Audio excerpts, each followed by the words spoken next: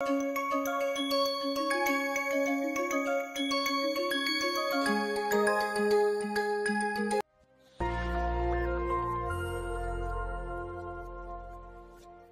everyone, welcome back to the series of lecture on actinic chemistry, and I would like to have some recap of whatever we have learned in the previous lectures. So in the previous lecture we have started with the actinic hydrolysis, and this is the general equation that I have given for the actinic hydrolysis, and we have talked about this tendency of hydrolysis is dependent on the oxidation state. And we have seen that oxidation state, you can say plus 3, plus 4 and plus 6.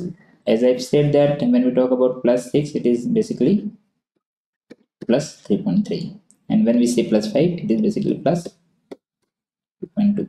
So we have seen that this oxidation state which are higher, they are having a hydrolysis in the range of near neutral pH, whereas for the lower, that is the plus 2.2, and their hydrolysis will start at pH greater than 8. So we have also compared that hydrolysis constant of different actinide ions compared to different oxidation state, and the trend is basically the tendency is very high, the tetravalent followed by the hexavalent followed by trivalent and then pentavalent, which is very much according to their chart, that is 4 plus 3.3 plus 3 plus and 2.2 plus.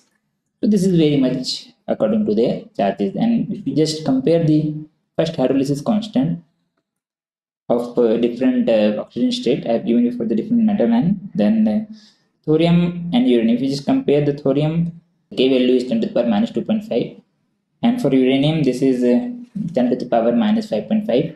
So we can say that it is having tendency to get hydrolyzed compared to the uranium. And when you compare uranium and americium, again it is almost 100 times more tendency of hydrolysis of uranium because of higher charge, that is 3.3 compared to 3 in the americium. The lowest possible is for neptunium, which is having the lowest possible charge of 2.2 units, and this is very weakly hydrolyzed, and the pH we require for this kind of hydrolysis is generally more than 8 or so for the hydrolysis. And then we have seen that how the trend of hydrolysis vary in lanthanide series. We have seen that the lanthanide series, that hydrolysis will start at a lower pH when we are moving. That is because of the Z by R ratio, or because of the higher ionic potential of the lanthanides when we are moving from the left to right. We have also seen that the hydrolysis of the tetravalent ion, they are forming some sort of polymers, or we can say the polynuclear species, in which you are having more than one metal ion. And when we have tetravalent ion and they just precipitate into the solution, they just get hydrolyzed into the solution, these are called amorphous or freshly prepared precipitate. They are having mainly hydroxybridging, but the moment you leave it for some time, they are making kinds of compound which are known as oxo-bridge compounds, or you can say oxo-bridge polymers. And this kind of polymers are very difficult to dissolve, and with aging their stability is going to be increased, and the relative stability, or you can say the inertness of these polymers towards the acid.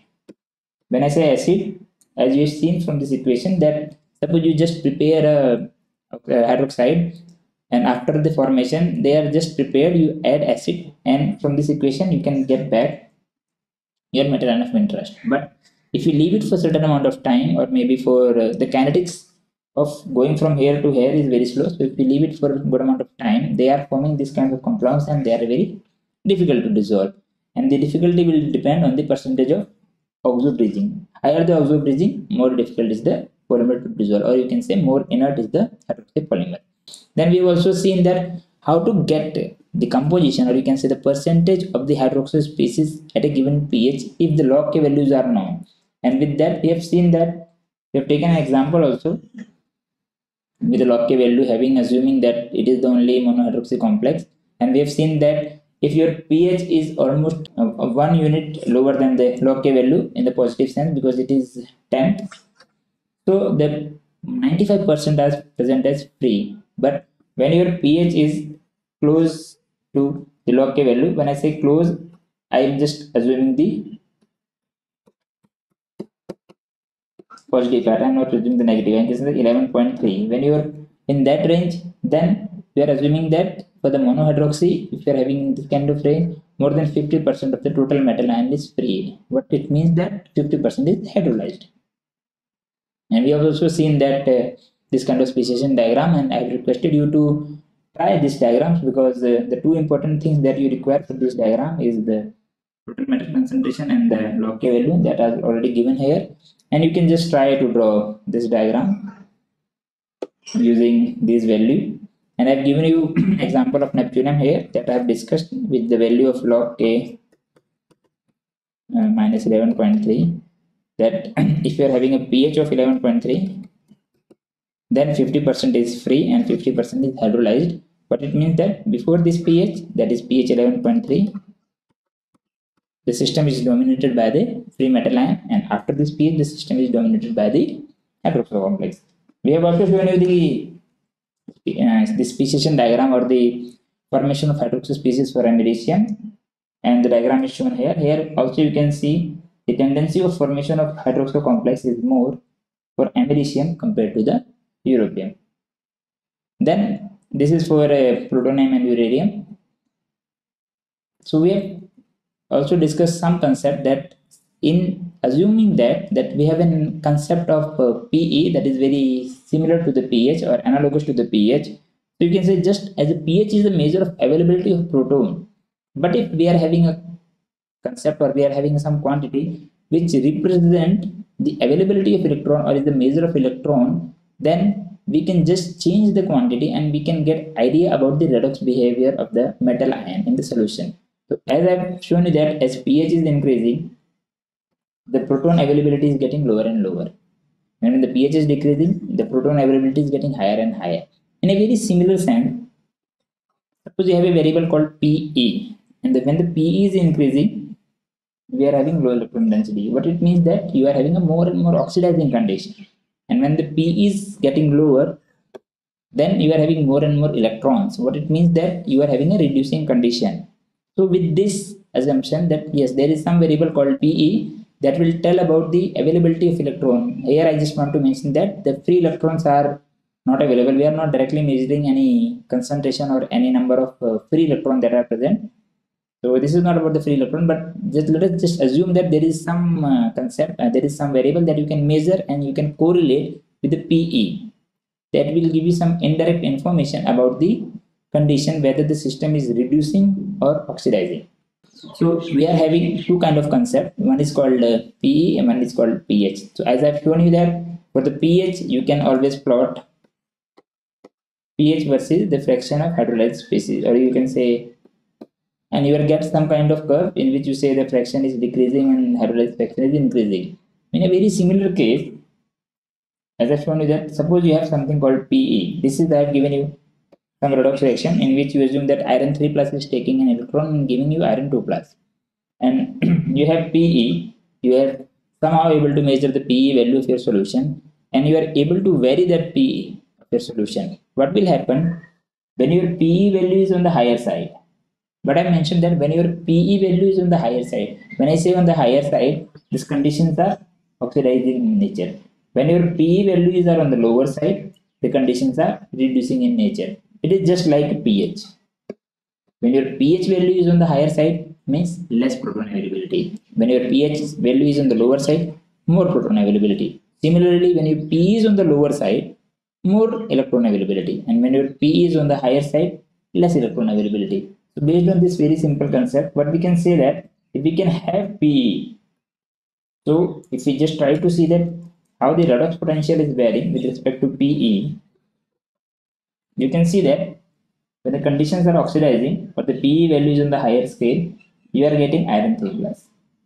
And as we are moving in this line, the iron 3 plus is getting decreased and the formation of iron 2 takes place.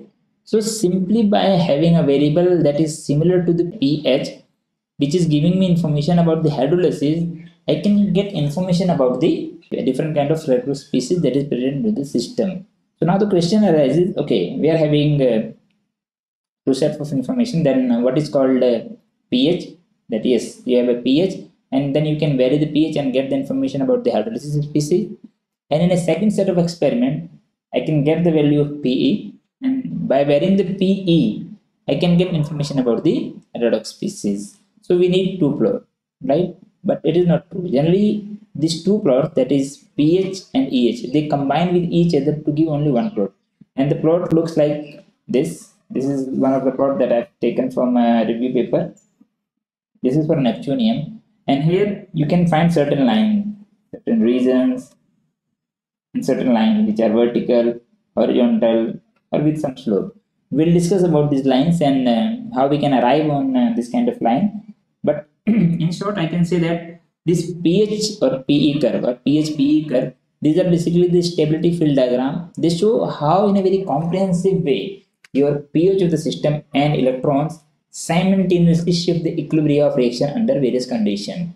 It will also show you that under a given set of pH and PE, which species will predominate. So we'll discuss this diagram, which is also known as Pauwels diagram, in bit detail. And after those discussion, I'll come back to this slide and then we'll try to understand that how we define this kind of line, why the lines are straight, why they are bent on by the different area, what the different area means, and why we are having this line, this boundary. That we will try to understand, and then we'll come back to this slide to understand what all these lines mean to us.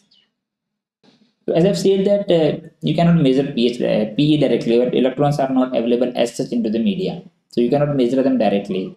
But from our basic chemistry point of view, we all know certain relation, certain very basic relation, that is delta G is equal to minus NP. That is the free energy relation with the reduction potential. We also know the Nernst equation is equal to E0 plus 0.059 divided by n log of oxidized species upon the reduced species. And from this very well known equation, we'll try to derive this equation. And we'll try to understand what I mean by PE. And we'll also see one term that is EH, but we'll mainly try to understand what do I mean by PE. So these are very known equations, and then we'll try to deduce this equation of the PE from the known concept. These we already know. So let us assume that an equation that you have an oxidized species, that is A.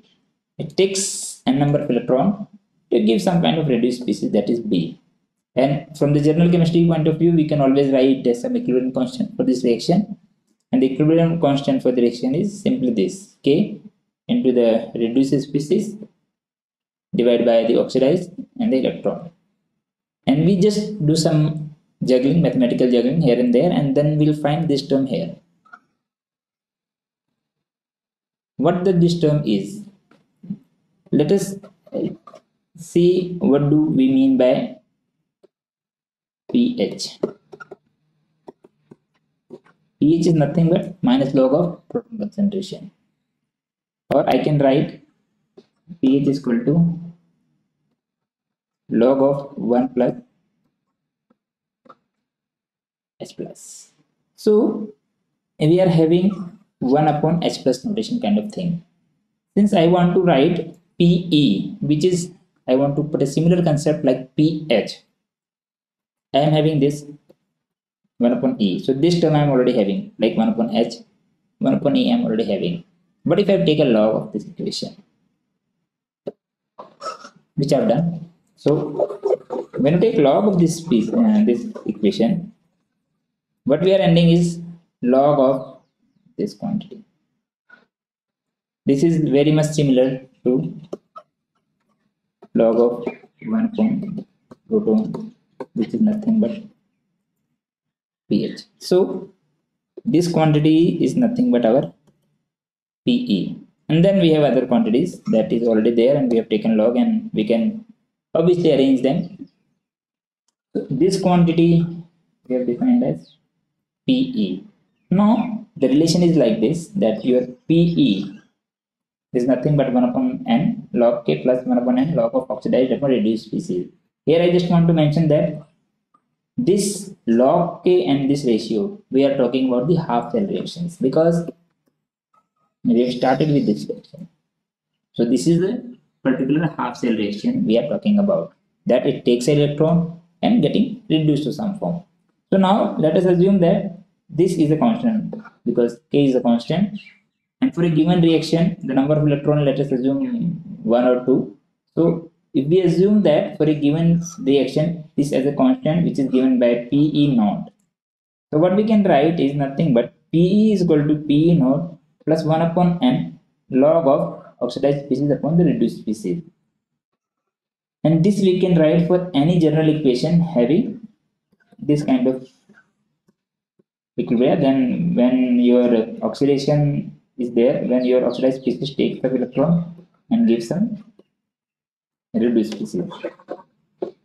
For this kind of half cell reaction, we can write this kind of equation. So now the next equation we know is this one, E is equal to E plus 0.0592 divided by n log of oxidized species upon the concentration of the reduced species.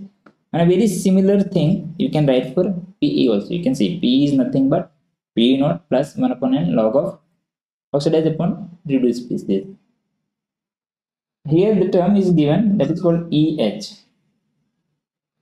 If you compare these two equations,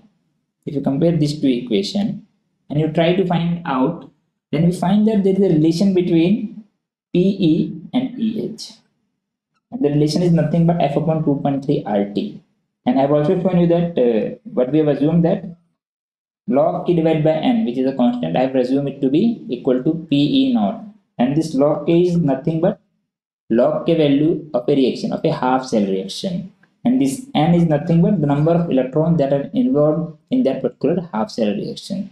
With this understanding, let us try to get this equation for different kind of system or different kind of half cell reactions. So these are several reactions I have given you. And you can say this is a half cell reaction. We have standard electrode potentials, and from there you can get the log K values. I hope this is not a very tedious task because you already know that relationship of delta G with the electrode potential. You also know that relation of delta G with RT and K, and then you can easily work out on this and you can get relation between the log K and the standard reaction potential, and from here you can easily derive these values.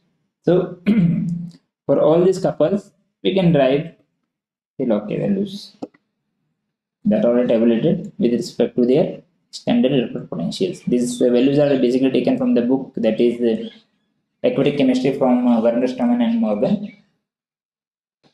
So now suppose you have a system with this kind of equilibrium that iron 3 plus is going taking some electron, some half cell reaction, and making some species that is iron 2 plus. And I would like to ask that what is the PE of this system? Suppose I know somehow the concentration of iron 2 and iron 3 in my system, and I would like to ask what is the PE of this system?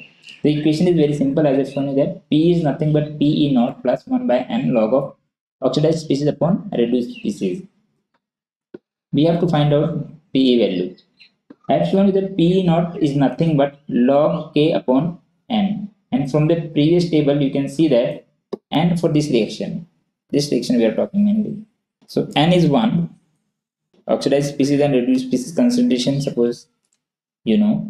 You just simply put this value in this equation that P is nothing but P naught, which is coming 13, log of, suppose you know this concentration, you get an P value of 11.0. But from that you can compare the electron activity.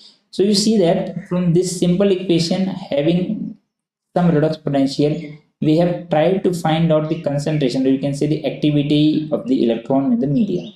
So this is not the direct electrons that are involved in the media, but there are certain redox reactions are there that are always happening in the media.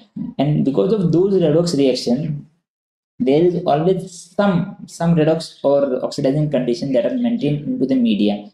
And we can always try to get PE corresponding to those equations if we know the concentration of those oxidized or reduced species. We can do the reverse also. Suppose you know the PE. In that case, you can always calculate at least the ratio of the oxidized species to the reduced species. Now, as we are talking about a media, which is generally aqueous media in our case, the water itself has tendency to get either oxidized to O2 or reduced to H2. And here we have given the reaction of oxidation of water. This is basically a reduction reaction, but this is basically a reduction reaction, and we have calculated the log K value and this PE naught, which is obviously log K divided by N, and since one electron is involved, so it is the log K value. So for this kind of reactions also, what we can calculate is this kind of equilibria. So when we talk about the water as a media, what is the problem then? When water is as a media and you are having some redox couple whose potentials are on a very higher side or on a very lower side. In both the cases, if the potentials of the couples are so that they can oxidize water, or you can say the water itself get oxidized because of electrons that are present in the media or from any other couple, then you cannot work with the media. So for water as a media, we have certain limitation, or rather we should say certain boundary condition under which we have to work. And these boundary conditions are basically decided by two things. One, the oxidizing limit of the water. Second is the reducing limit of the water. So when we talk about the oxidizing limit, what we mean that water is getting oxidized to O2. When we talk about the reducing limit, we say that water is getting reduced to the hydrogen.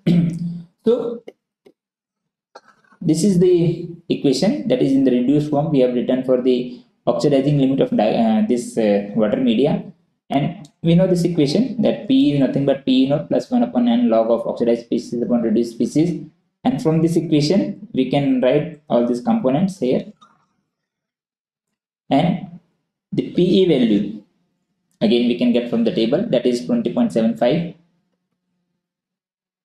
And the value of these other quantity, except oxygen is assumed to be 1. Proton, you have to assume is like this, and then we take log, and this proton will become nothing but pH. And activity of H2 is also assumed to be 1. And with these assumptions, what we are getting this. This is a linear equation. PE is equal to 20.75 minus pH. So if you compare it with the linear equation, that is y is equal to mx plus c, in which your y is nothing but your PE scale and x is nothing but your pH scale, but you are getting a negative slope, right? So you are getting a negative slope like this.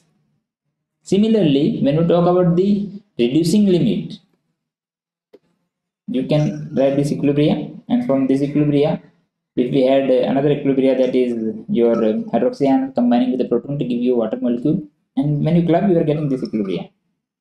And again, for this particular equilibria, what you have to do, you have to just write the PE equation, that is PE is equal to P naught plus 1 upon n log of proton upon hydrogen gas to the power 1 by 2.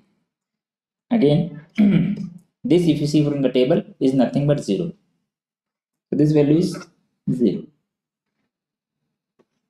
This you can always convert into the pH scale, that is proton, that is you can put always minus here and then power here, and then you can always convert into the pH scale. So here what we are getting is nothing but P is equal to minus of pH. So here again, if you compare y is equal to mx plus c, c is not there. So if you compare this y is equal to mx plus c, where x is nothing but pH, y is your PE, you are again getting a negative slope. This is it. So now this is my boundary. Why the boundary? Because if you are having a PE value above this range, it can oxidize my water. And if you are having a PE value below this range, it can reduce my water. So I need to work for those system who is stable into the water medium, or I can say the system which does not react with my solvent, which does not make my solvent unstable. So water as a medium, when we choose water as a medium, we have to think of this boundary line. So we are having two boundary lines. One is because of the oxidation of water, and one is because of the reduction. For the oxidation, we are having this boundary line. And for the reduction, we are having this boundary line. Both are having a slope of -1 that we have seen. This and this set the working limit into the aquatic media. So now, as I've shown you in the previous slide, that there is some boundary. So now we have some idea that why the boundary is and what is the concept of boundary. Now we'll try to learn about lines, that why we are getting certain straight lines, certain band lines, or certain horizontal lines into our PHPE diagram. Then we'll try to see. Okay, so here I've taken a redox reaction in which you have sulfate ion reacting with proton, some electron, and giving you Hs minus and 4H2O. For this equation, the log K value is 34.0. You have to set up the equation, obviously our P naught equation, and from this equation, if you try to add all these values that you are having,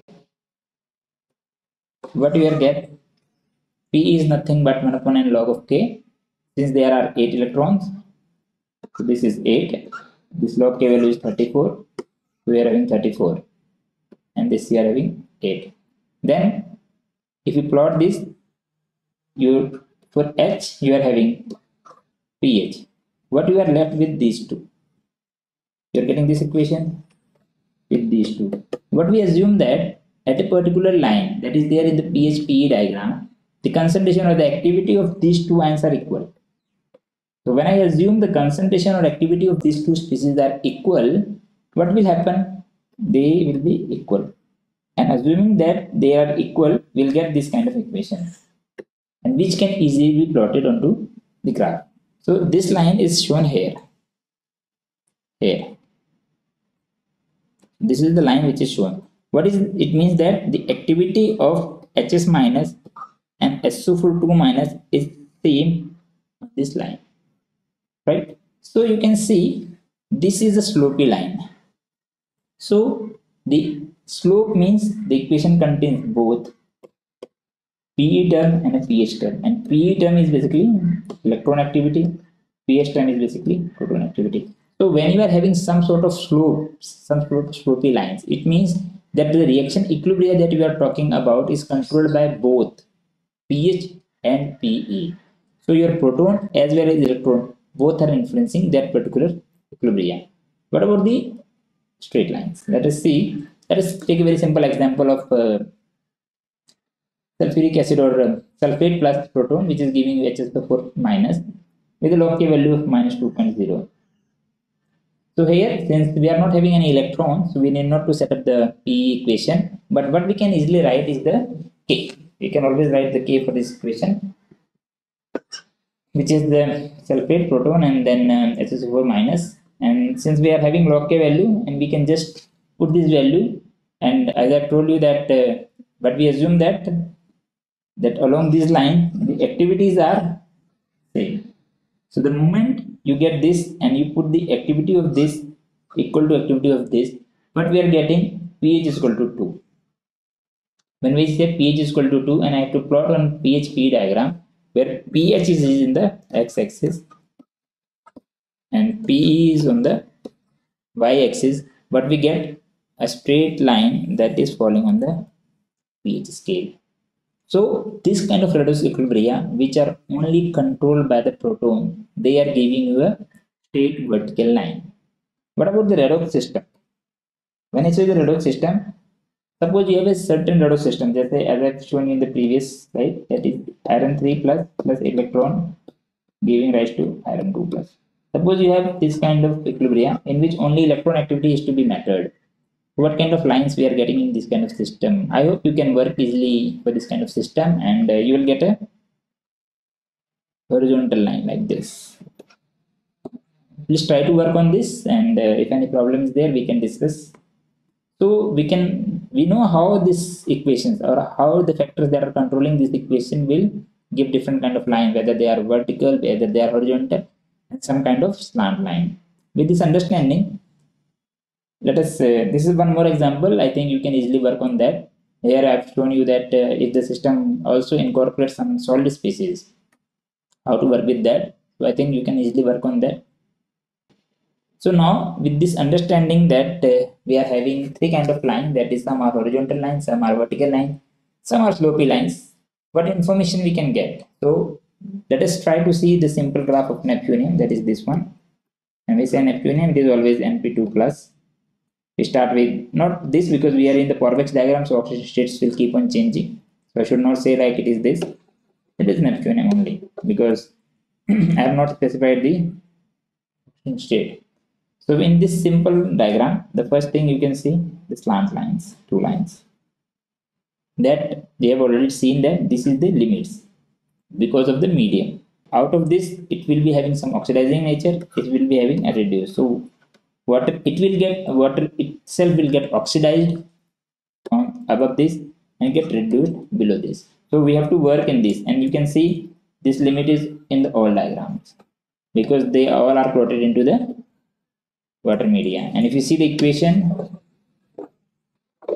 here, that water is going to O2 and water is getting to 2. And I've shown you the equations also. For this is nothing but H is equal to minus P E, and for this, for the top one is like P is equal to 20.75 minus pH. So you have equations for these lines. So now we know about these lines. Now we are having certain vertical lines. What the vertical lines mean? As I've shown you in the example where I'm talking about the dissociation, or you can say the combination of sulfate and with the protons, where we are getting HSO4 minus, we have seen we are getting certain straight line. So we have seen there this equilibrium is totally dependent on the proton.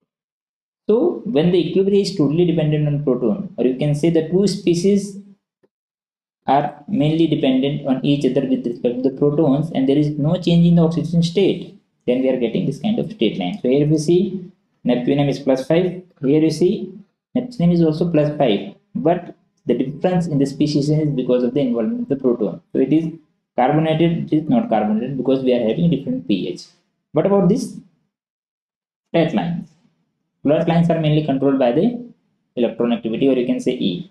So here if you see the species are almost same, but the oxidation states are very different. Here we are talking about the pentavalent, or you can say NPO2 plus, and here it is becoming tetravalent. And slant line, as I've said, that they are dependent on both pH as well as electron activity into the medium. So with this basic idea that how the pH and electron activity will control my equilibrium, we can draw this kind of diagram.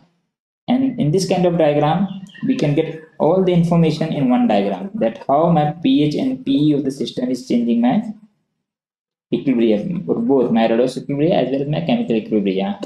And here also I just want to mention one thing, that if you see there are certain areas which are having different colors. Again, if you take the example of Neptunium, you can see this area is almost everywhere. This is one color area, then this, the second one is this one, and third one is this one. What it says that the stability of a particular oxidation state in this working range.